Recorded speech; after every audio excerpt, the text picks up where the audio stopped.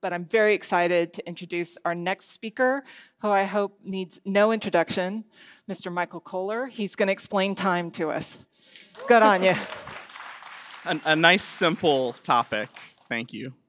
I'm Michael Kohler, and my Ken job is computer. And anyway, in this presentation, I'm going to explain what PTP is. You hear this acronym a lot when we start talking about next generation video and whatever systems. But in order to get to that point, I kind of have to explain how humanity understands time. And we're going to try to rush through that as quick as we can because, time is a valuable thing. So I won't be offended if you leave or get bored or whatever, but I'm going to feel bad about it. But the whole reason I started down this rabbit hole was, with my ADHD or whatever, I kind of find a topic and then become really, really, really obsessed with it, sign up to go do a talk about it, and then 3 weeks before I'm like, oh, I've got to actually do the thing. Thankfully, that happened last year. And this is the follow-up and actually better prepared version where I actually have a proper time clock to demonstrate some of these things. And we've got a live demo, which is always chaotic, but we'll just see how the demo gods do with us. So without further ado, timing is everything. So any kind of live anything is all about time, and every part of the performance involves understanding how different show elements, departments, people all fit together, and what happens before other things, what happens simultaneously, how long to wait between these things.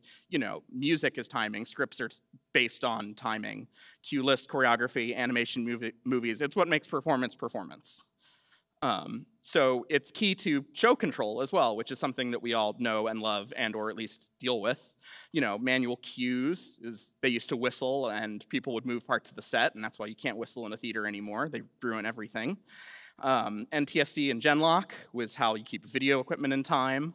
There's time code for, keeping various discrete elements of your show running the same part of the sequence. Ethernet is very, very dependent on the timing of the electrical circuits happening at many ends of a cable or fiber. MIDI, DMX, these are all protocols that you can use to evaluate time in a production context.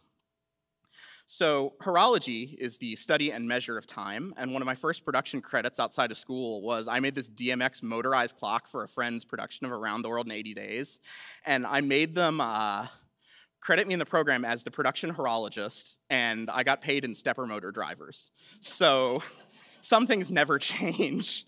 And there's this whole history about how we understand time, hourglasses and whatnot, and the sun, and we're just gonna skip most of that. But we're gonna talk about what's a second. And it's, 9,192,631,770 cycles of the radiation produced by the transition between two levels of the cesium-133 atom. What's great about the metric system is they come up with believable scientific representations for phenomenon that we came up with before we understood the science. And they were also gonna put that in rent, and it didn't work.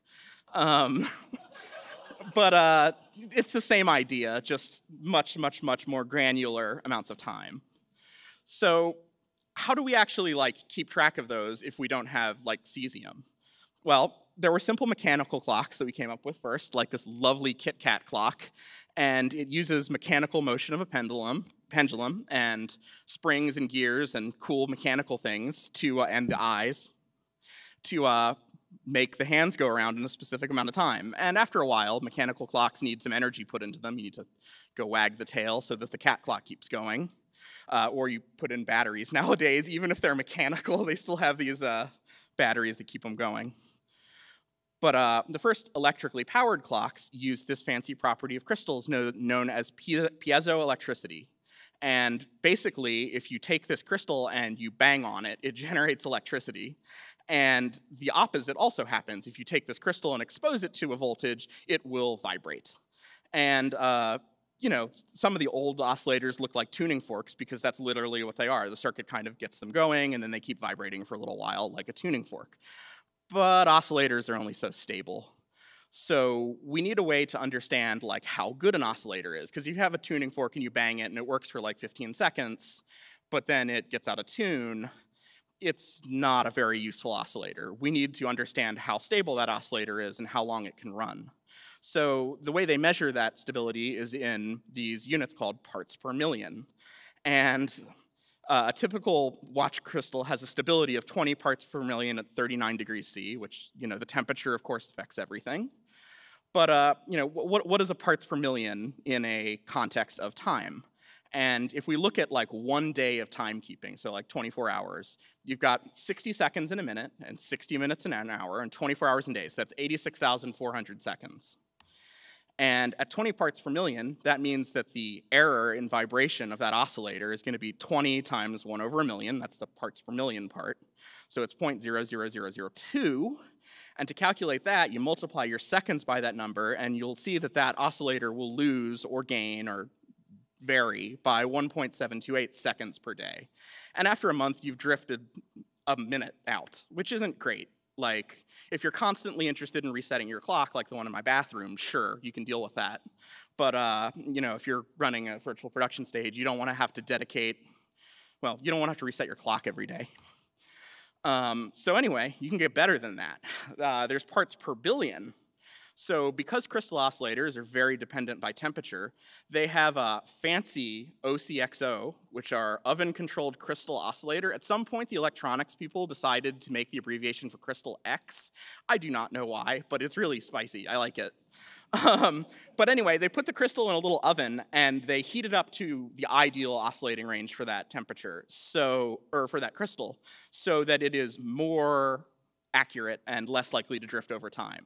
So the spicy crystal oscillators can have a stability of 1 part per billion, which again, like if we go to the math, is you lose a second after 32.4 years, which is like, it's really good. Like I feel like we could probably afford to set our clocks every 32.4 years.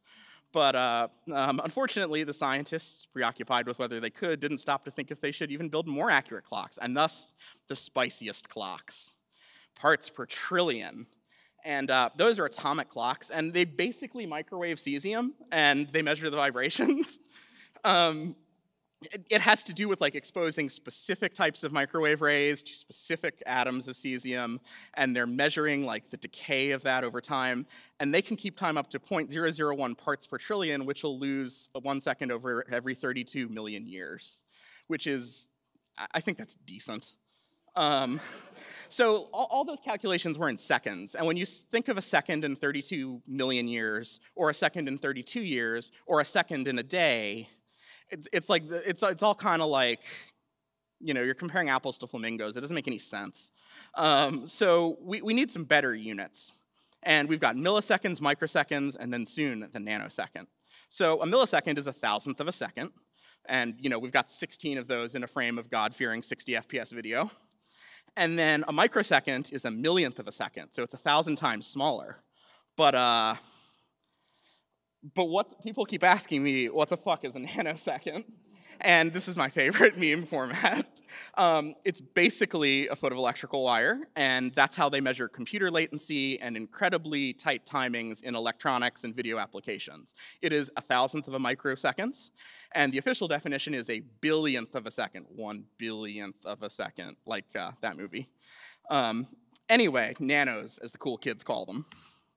So yes, here's now I know nothing about video. Computers, and you know everything about computers. They've called you not everything, all I can. Yeah, but is there anybody who would know more? Oh, I expect some of these good youngsters coming along know more. But you're known as the queen of software. Is that right? More or less. Mm-hmm. Now you know that quite a bit about that. That conjures an image of somebody who has a lot of Tupperware parties somehow. Well, I could give you a nanosecond. Okay, now I see. I don't even know what that is, Grace. Well, you see, we started with milliseconds, thousandths of a second, and then we went to microseconds, millionths of a second, and now we talk about nanoseconds. That's 1,000,000th of a second. Mm-hmm. But well, they told me 1,000,000th of a second, and I didn't know what on earth they were talking about. Right. It didn't make sense to me. So one day I called over to engineering and said, cut off a nanosecond, send it over to me. And so I've got a bundle of them here, and you can pick your color. Oh, they come in colors. See, I didn't realize that nanoseconds now. In the old days, you only had your choice of white or gray, I think.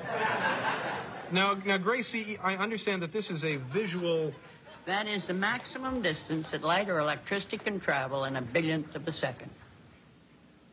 No faster, no farther. And when an admiral asks you why it takes so damn long to send a message by a satellite, you point out to him that between here and the satellite, there are a very large number of nanoseconds. I guess so. All right, I tell you what, we have to pause here, Grace. We'll be right back. We'll continue talking about So anyway, Rear Admiral Grace Hopper, who basically invented modern computer programming and other things, went on this guy's talk show late night with some guy named David Letterman, whoever that is, and passed out nanoseconds. You can use them as friendship bracelets, but it's always nice to think that like you can't beat the speed of light. And a fun fact I was like learning when I was doing this presentation was, which is faster, copper or fiber? Turns out, for most reasonable distances,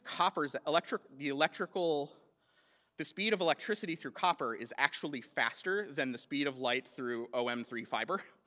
And there's a lot of other reasons why you might want to use fiber, but like raw speed isn't actually one of them.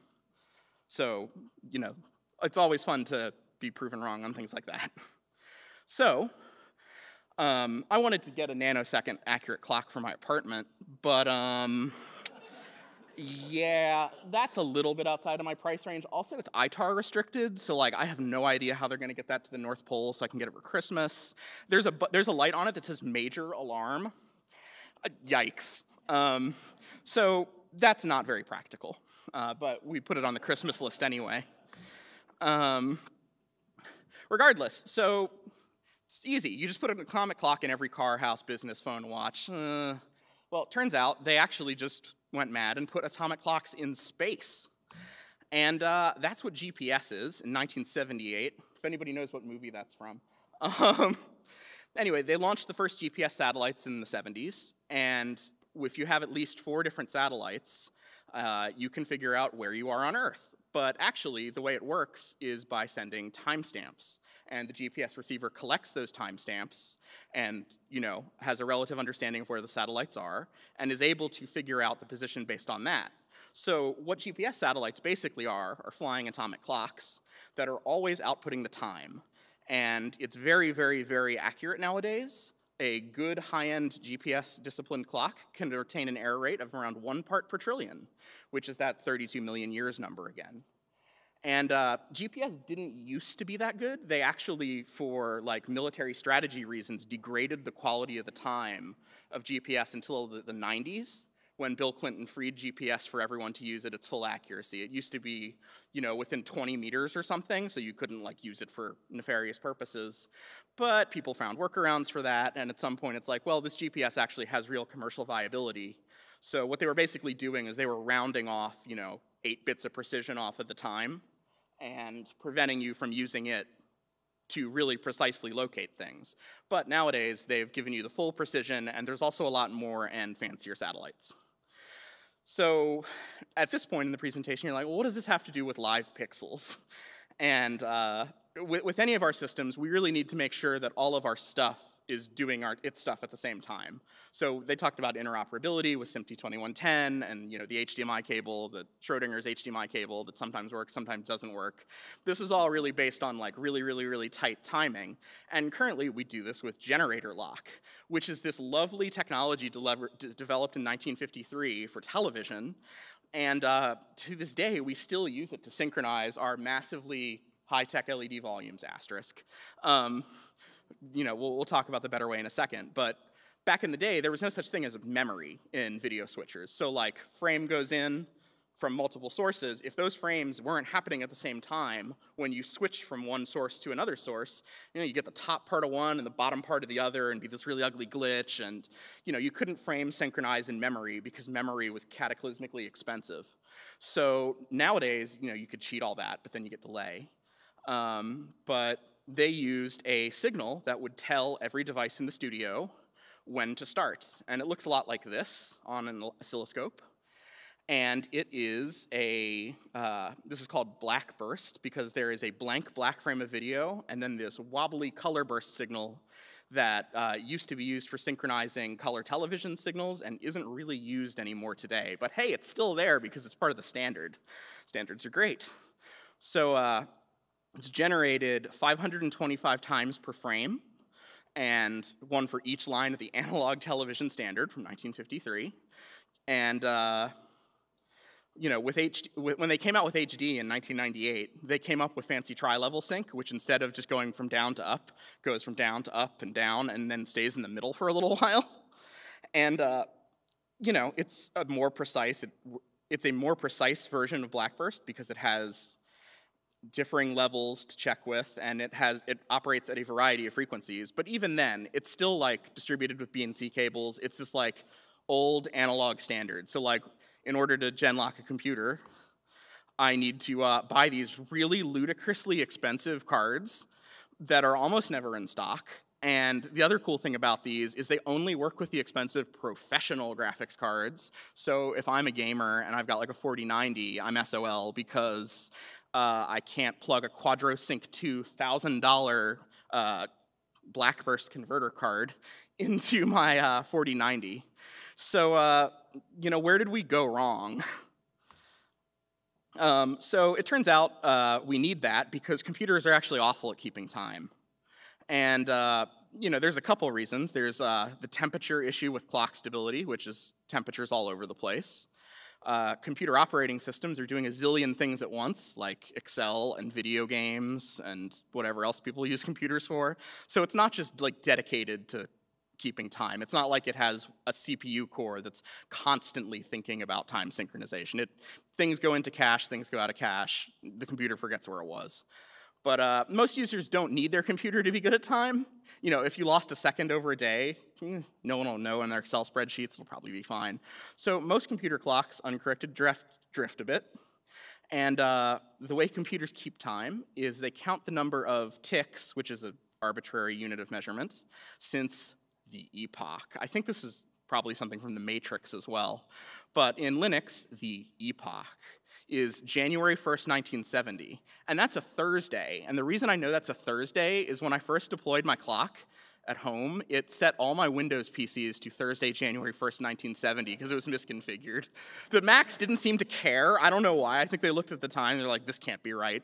But my Windows PCs were like, oh, it's Thursday. Also, the default timing resolution on computer clock chips is like very variable. So you can put an atomic clock in the computer. This is the OCP tap time card. This is an open hardware project, so you could also buy the parts to build this if you wanted to. And this is from a company called TimeBeat that, well, we'll talk about them later. I bought the guts for my PTP Grandmaster clock from them. But yeah, sure, I want one of those too. But I actually don't need it as much anymore because I found a better way. It would be really super inconvenient to have to put an atomic clock in every media server. Although I'm sure some of the folks at Disguise would love to say that their computers are atomic powered or something. But the first way computers adjust time is by NTP, which is a software-only solution, and it defines this series of stratum to classify clocks. So stratum 0 is the atomic clock, and a stratum 1 clock is any computer that's directly connected to the reference clock, usually over serial, unfortunately. And then stratum 2 is any computer that gets time from stratum 1, and that machine can serve time to other machines that are stratum 3, and so on and so forth. So for most people's needs, their computer gets the time from the internet, and you pick a couple NTP servers, and that's how that works. And it's pretty decent. It's used to discipline the clocks, and the way it does this is it makes small corrections to the frequency over time. And it prevents wild swings in time that would cause databases and real-time video games to implode. And this cat is really demonstrating the idea of clock discipline, because if the human saw that all of a sudden breakfast time happened 30 minutes before dinner time, they'd be really suspicious. But if the cat moves the clock hands really slowly, we might not notice and feed them twice. So we'll see the idea of clock disciplining in the live demo. So NTP is good for within a millisecond, which sounds really awesome. But when we start looking at video signals and the tight timings needed to keep them in sync, we actually need to go lower. We probably need microsecond or even nanosecond precision. So in 2002, never letting themselves get down, the IEEE came up with 1588, which is a precision timing protocol. And it addresses the NTP shortcomings in applications where time really matters, which is probably all of them, but financial transactions, telecommunications, the way cell towers sync with each other. in order to keep you on a call when you're moving between sites is based on PTP. Database synchronization, you wouldn't want somebody to have 2 copies of a database where somebody bought something somewhere but didn't buy something somewhere else, and then the backup gets screwed up. Scientific measurement, oil and gas, and oh, broadcast. They're down there at the bottom somewhere. There we are. So PTP defines this architecture where devices synchronize their clocks by taking into account the delays inside a given machine, as well as the delays incurred in transiting the network. So when properly set up, it's able to distribute time as accurately as being connected directly to GPS, which is that 1 part per trillion, like really highly accurate number. So while it can be run only in software, the real benefit of PTP is it allows you to use specialized hardware to increase the performance. So everything from the network cards and the network switches should support PTP in hardware mode for maximum accuracy. And here's a selection of my PTP-enabled devices. There's a industrial switch I bought on Micro Center that actually supports PTP. It is the only like TSA luggage-friendly network switch I could find that actually supports PTP, and I wish that were my only requirement. It's also reasonably inexpensive at like 300-something bucks, which is inexpensive for a PTP network switch, I guess. Netgear, please sponsor me. So how does PTP? So it sends these synchronization packets between the devices on the network, and these timestamps are generated in special hardware that is designed to be accurate. So I've got a clock and I've got a computer, and my computer will just start 100 seconds off because it makes my example more easy to look at on slides. Not that this example is easy to look at on slides, I apologize, because this slide is like a diagram with a million numbers. It looks like a murder chart. So the clock says, hey, it's time 0000, and it takes 5 nanoseconds to get across the network.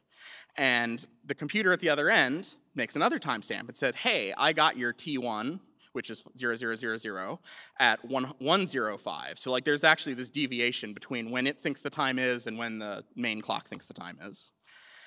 And then there's some, it thinks about it for 2 seconds and says, okay, I'm gonna send you a new message at 107, and sends that timestamp along with the previous 2 timestamps back to the machine, incurring another network delay.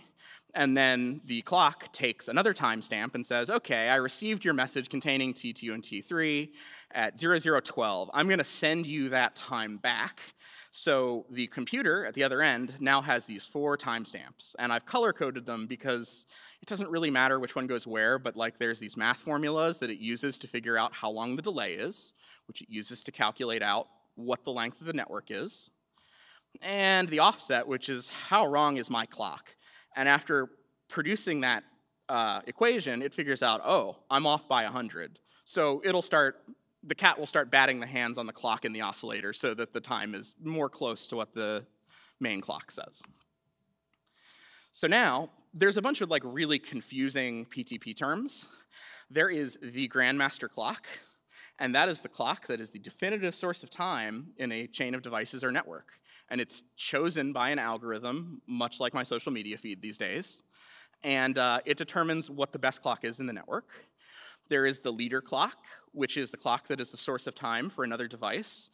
Any port on a PTP-aware device can be in this mode. And there's the follower clock, which is any clock that's synchronized to another clock. Any port on a PTP device can also be in follower mode. And an ordinary clock is simply a device that's PTP-aware, but it doesn't really act as a source of time. It's a receiver.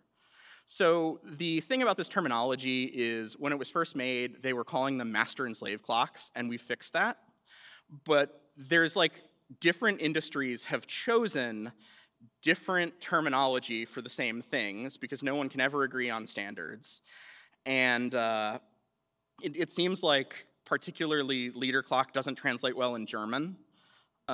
So I'm gonna propose they call it the PTP mommy dummy clock, and that'll just be more in line with my TikTok feed, I guess. And then the submissive clocks can be disciplined as needed. As long as it's consensual, it's gonna be great. Everyone, it's very healthy. If anybody knows anyone at IEEE, like, they can have that. I'll waive my fee.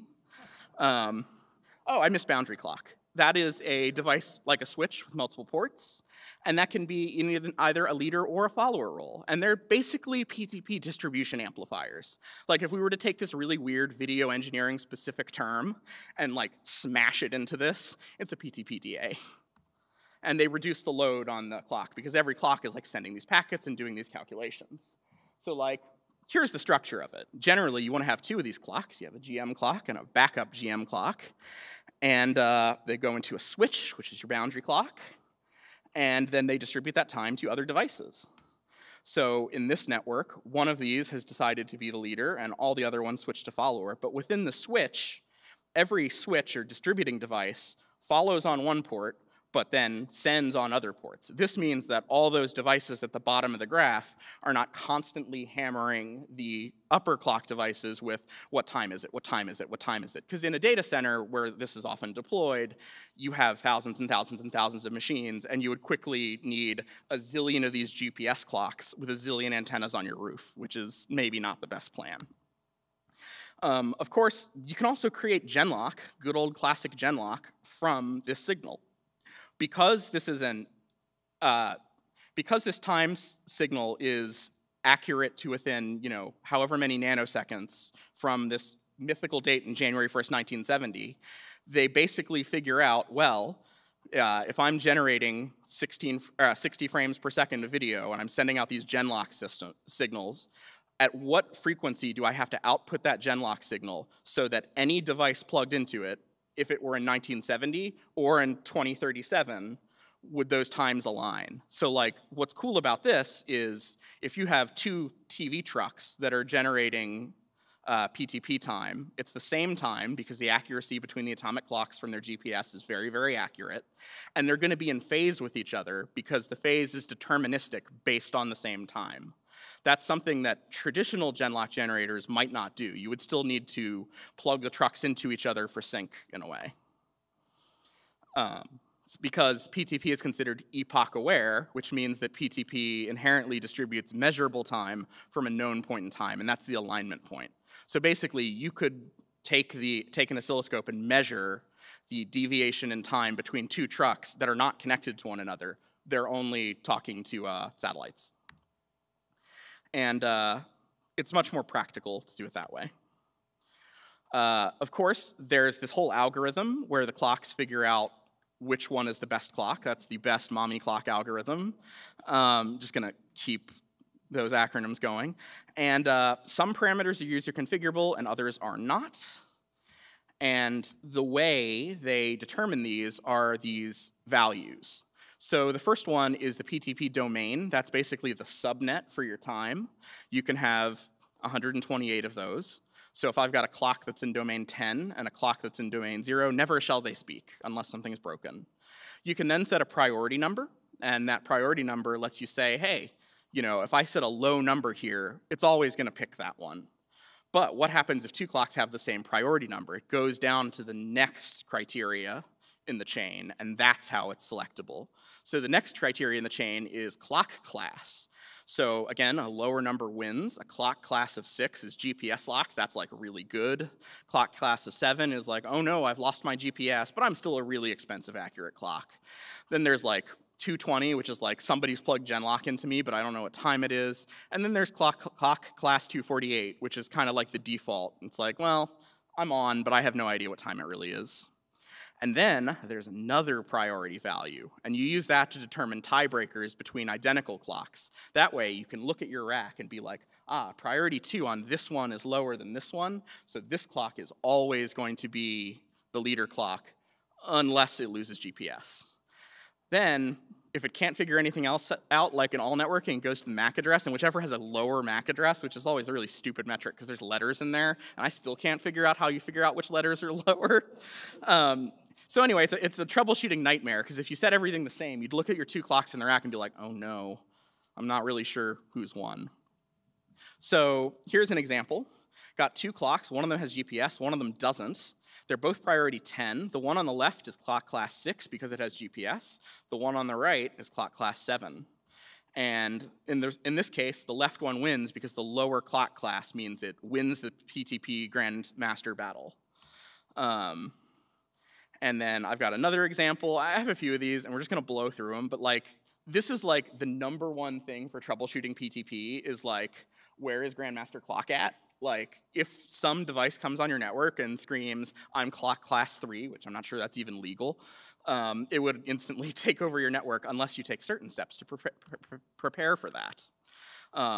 So anyway, because the P1 number is lower, the right clock won in this case.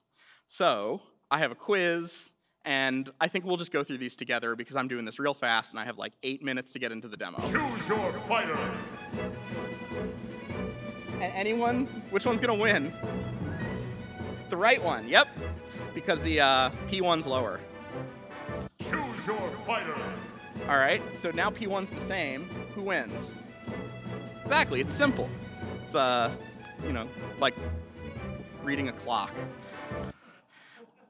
Also, we talked about the boundary clocks that instead of propagating error through the network, actually correct for the time and are reclocking DAs for PTP. You can have many ancient camcorders. I don't know why I chose that image. And, you know, I wanted to figure out how accurate PTP was. I think we're just going to blow into the demo at this point. And there are analysis tools for PTP, but they're slightly outside of my budget range. But this like video they have of this instrument, it's unbelievable. It has no right to go as hard as it does. So anyway, obviously, I should put this at the top of my Christmas list. So here's the demo. This is a wiring diagram, which I could share later, of like how I've configured all this stuff. And we're going to switch over to the best part of the demo, which is terminal windows. And I apologize for terminal windows. I was trying to install this dashboard, and I spent the last week trying to install Kubernetes on an M1 Mac, and it just didn't. We could also watch Crab Rave if we want. So what I've got here is I have this PTP Grandmaster clock that I built at home and put in a little box. It has a GPS timing card and an antenna that's pointed at the sky, and hopefully it can see the satellites.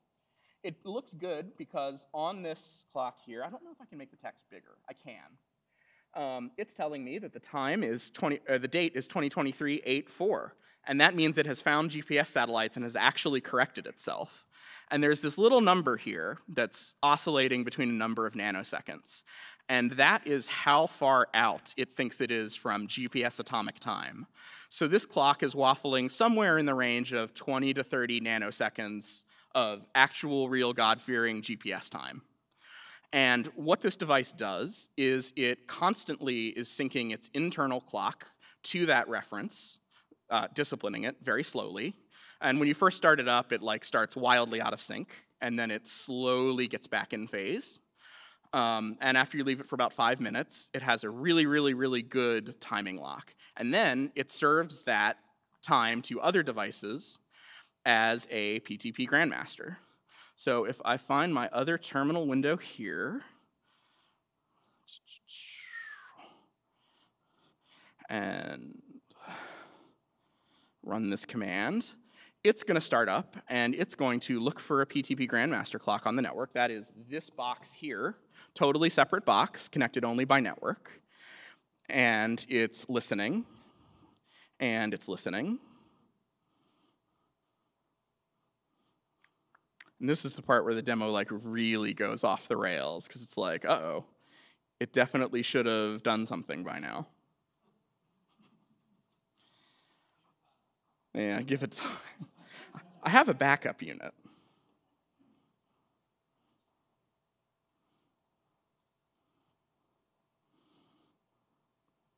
Listening, listening, find something.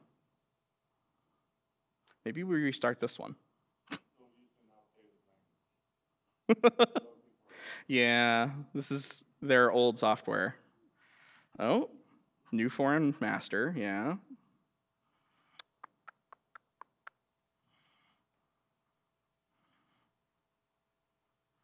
Interesting. It seems to have picked up on the time, but it's not showing me the timestamps like it usually does. Well, we can use our handy-dandy oscilloscope to prove that it's working or not.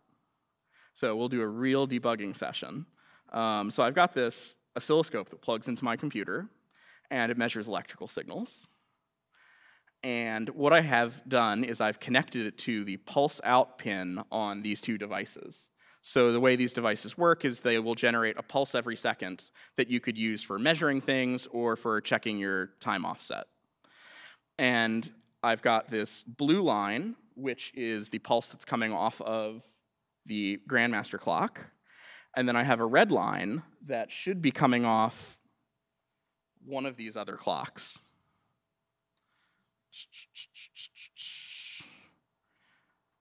252. It's definitely that one.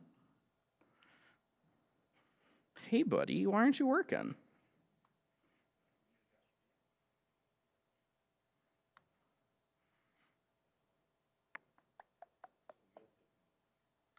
Running in a temporal vortex. I don't know, it's Angie. Yeah, these lines should just like line up perfectly great, but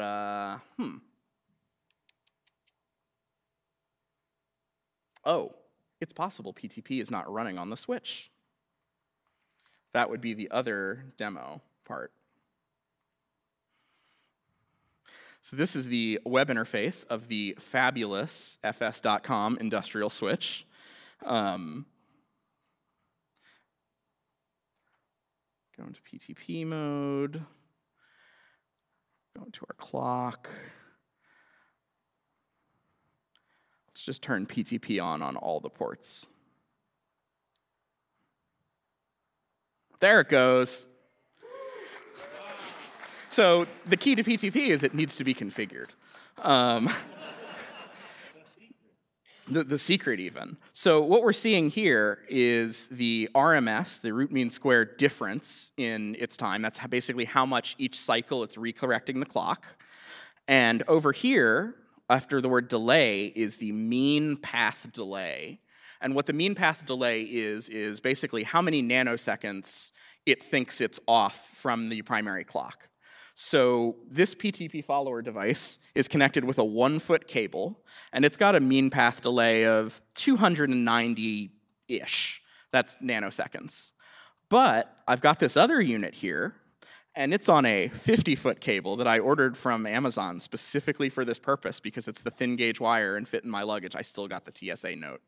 And it's at 368, which, if you squint at it, is about 50 feet or 50 nanoseconds more than the 1-foot cable. Of course, you definitely incur delays in other parts of the system, like the PHYs in the network stack are also part of that process. And I noticed on one switch, I was calculating the mean path delay between a device that was on fiber and a device that was on copper, and I got wildly different mean path delays between like different brands of network optics. So like, you know, everything counts when you're measuring nanoseconds. But what's cool is like you could probably like turn this into a chart where you measure the mean path delay of various devices on your network and figure out how long your cables are, because that's obviously a pressing need that everybody has in their really, really, really fancy video systems. But if we go back to the line here, I will zoom in time, which is my favorite feature of the oscilloscope, and we will see that once everything stabilizes, there's this line deviation here is 50 nanoseconds, so it's 50 of those little pieces of wire we passed around. And it's kind of waffling in and out, maybe a little bit more than I'm used to. But it's still, the GPS is still synchronizing because we're indoors. It's a little slower for the base timing to get good. But what we're seeing is a really, really high resolution. Usually when I let it sit for a while, it shows me about 20 nanoseconds between the Grandmaster clock and the follower clock. And those pulses are generated at the same moment of time on both of those devices. And if I go and turn PTP off, you'll be able to see the time slowly start drifting out. So I'm just going to uncheck all my PTP ports, because at this point I think I have no idea what's plugged into what port, unfortunately, because I really rushed. So again, like we're looking at this, it's very close, it's within a few nanoseconds. It definitely, I'm gonna zoom out like 1 tick so you can see it. You know, that's a 0.1 microsecond, so that's 100 nanoseconds in there. And I'm gonna hit apply, and poof, it's gone. And I could continue zooming out. and see that it's kind of stabilized over there, but the oscillator in the Raspberry Pi, which is what I'm using for these, is so not great that it'll just continue to drift endlessly over time. But what's really cool about the Raspberry Pi Compute Module 4, which is what I'm using for these, is they do support PTP. And that was a conscious decision on Raspberry Pi's part to actually pay TimeBeat, the company that makes the atomic clock and the GPS circuit in my thing, to implement PTP timing on the Broadcom chip that they use in the Linux kernel. So I'm running a stock version of Linux on these two computers. PTP for Linux is open source software, and the TimeBeat software that I'm using to run my Grandmaster clock is free. And they intend it to continue to be free indefinitely, and they're working on open sourcing it. I had to call them for support because I was having like GPS problems, and it turns out I was indoors. So with the end of the demo, do I have time for questions, or I see a negative number? Yeah, time is now running backwards, which shouldn't be possible. Also, I've like completely lost my keynote presentation. Let's go to questions. Let's go to questions. Yep. Oh, there it is. Oh, I forgot how to use a Mac. Any questions? Oh, is there a mic? Let's wait for the mic. Hello, testing. Oh, there we go. Michael, thank you so much. This was fascinating. What's the difference in the accuracy of like the oscillator in the Raspberry Pi versus like a high-end PTP so like a high-end Evertz unit or something will have an accuracy that's measured in the parts per billion, probably like 5 parts per billion. So you'll lose a second every. It's pretty good. The oscillator in the Raspberry Pi, I don't think they've actually I don't know what it's spec'd for. The oscillator in the GPS unit in this one is good for like a part per million, which is like okay. But as long as I'm on GPS, I don't need the oscillator. So stay outdoors, kids. Nice, thank you. Anyone else? Do you see this as like a potential solution for LTC being replaceable and Genlock kind of folding into one?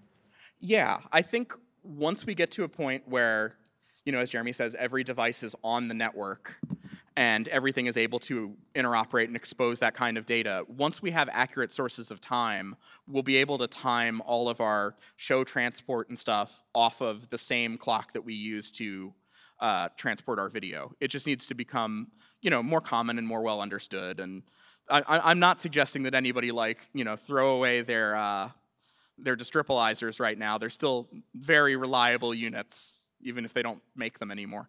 I think a wise person once told me you're only as good as your Genlock and your monitoring. So, anyone else?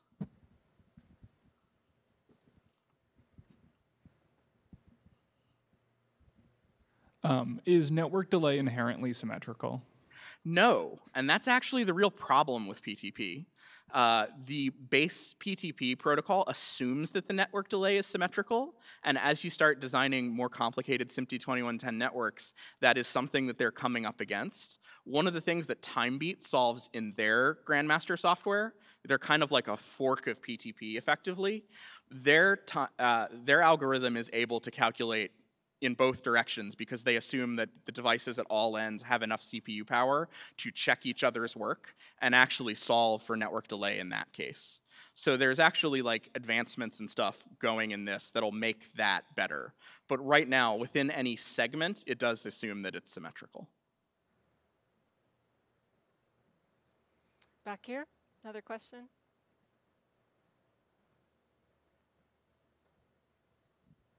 Hi, Michael. First of all, thank you.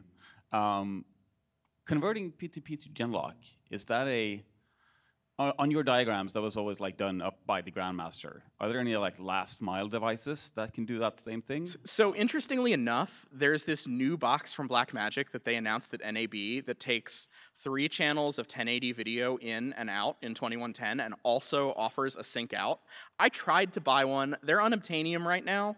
But as soon as I can get my hands on 2 of them, that's what I wanted to show. I wanted to actually show the black burst pulses being lined up in sync, but I have yet to be able to buy one of those. And I think Evertz also makes a device, but it's very expensive. So there are definitely ways to do that besides it being part of the GM clock. Did you have one, Florian? Yeah, down here.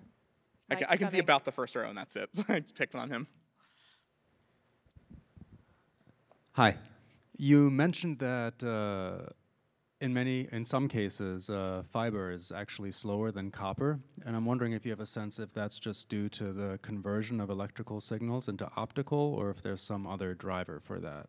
I think it was based on the speed of light through the plastic that's used and the speed of electricity through the wire at working at different fractions of C. I have a friend that studies this. It's scattering inside of the fiber itself. I buy that, yeah. It's actually scattering. It's the error correction. It's also the clock accuracy inside the fiber. Can we try and use the mic so our online audience can hear?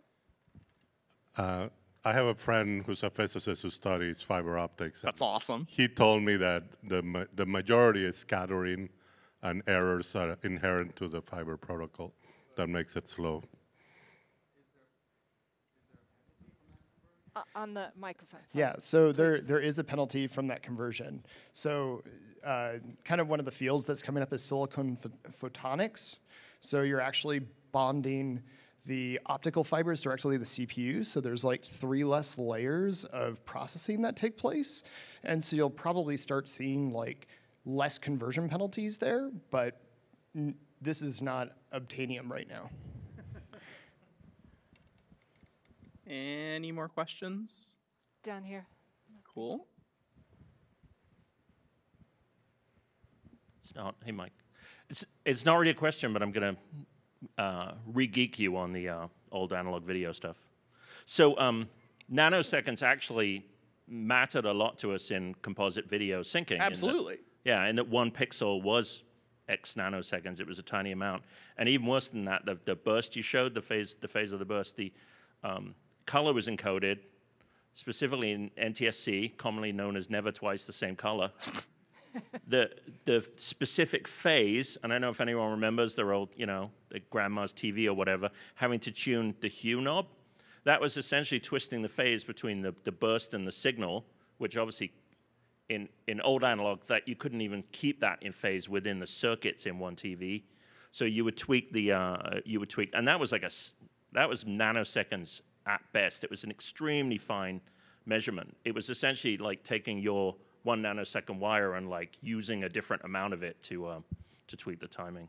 Yeah, it's pretty funny that I wasn't saying that we didn't have nanoseconds before. It's that only now can we represent them digitally in any useful way. And that's why we used analog, because we had a continuous amount that we didn't have to discretely quantize those in a computer that didn't exist. Yeah, and you're absolutely right. The burst is this stupid thing. Why is burst even on these signals? Nothing uses it anymore. Nothing has phase. Yeah, I don't think they can get rid of it anymore. It's just part of the standard. Because when I was reading about how most of the computer cards read the Genlock, they look for the black part, but the burst part's ignored now. They just ignore it. Yeah. And tri-level doesn't have that. Yeah, tri-level. Yeah, tri-level doesn't have it. And tri-level, you were saying, by the way, you did the Jedi hand wave on why tri-level. So the theory is that the tri-level, because instead of going from 0 to 0.3 volt, that slope, their theory was if they went from 0 to 1 volt, essentially in the same time, that slope will be tighter. So it's actually about the speed. Yeah, so actually basically it's a smaller curve and the detection units would be on it tighter, which you needed for HD. Ooh, magic. HD, 720p. I think we have time for one more question, or we can go to lunch. If not, I can leave you with the best product video ever made. This thing is 4 minutes long, but crank it. I was gonna ask for a moving light ballyhoo, but I changed my mind. But I figured this would be nice walkout music. Let's thank Kohler. Can I get my microphone? Devin, can I get... Duck it down or whatever. All right. Thanks very much, everyone. I believe they're done in Studio B, so we can walk out through here. Lunch is available across the parking lot in the Kodak. You're welcome to mingle around here as well. I'm sure our sponsors would love that, so feel free to travel back and forth. We are going to start up this room again around 2 p.m. for our next presentation. I look forward to seeing you all back then. Thank you very much. Thank you, Michael. Oh, please enjoy Michael's fabulous cat clock shirt.